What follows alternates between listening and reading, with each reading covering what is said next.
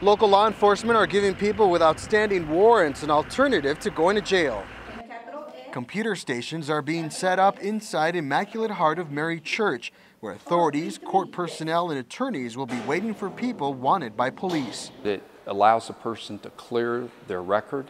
It allows them to get back into the criminal justice system. It's all part of the Fugitive Safe Surrender program, which gives known fugitives with a chance to surrender in exchange for receiving favorable consideration. Since the beginning of time, churches have always been recognized as a safe haven, a safe place for people to meet, a safe people for people to maybe have a neutral party intervene on their behalf. So what the Marshal Service has done is we've taken it to the next step. There are several thousand people living in New Mexico with arrest warrants.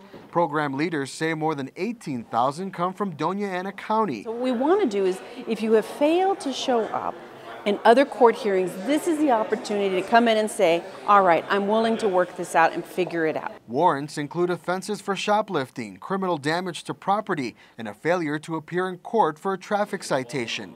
District Attorney Susana Martinez says if people decide not to show up this week, there are other options. What you want to do is call your lawyer. Call your lawyer right away if it's a felony case or a federal case and say, look, I want to take care of this. Then that lawyer will do what they need to do to get you into the courtroom. If it's a misdemeanor case in magistrate court or municipal court, go to the courthouse and say, I'd like to see a judge to see how I can take care of this. I passed the deadline to be able to participate in the program. But you got to take care of it right away. And people will get the opportunity to turn themselves in between 9 a.m. and 4 p.m. through July 31st here at the Immaculate Heart of Mary Church in Las Cruces. For KRWG, I'm Carlos Correa.